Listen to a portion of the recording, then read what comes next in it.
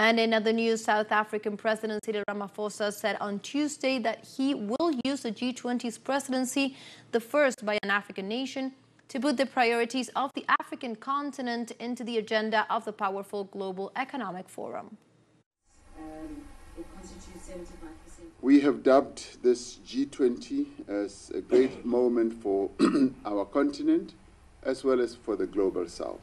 I've said this is the first time it's happening on our continent in Africa, and therefore we want to, not only in terms of optics, we wanted to have African flavor in substance, in issues that will be tackled, development issues and all that. We've been a member of the G20 as a lone voice for the longest time. We've now been joined by the AU, we're very pleased, but there are specific key countries on our continent that are sister countries that also needs to be brought within the fold so that we can raise the voice from Africa, the neglected continent for the longest time.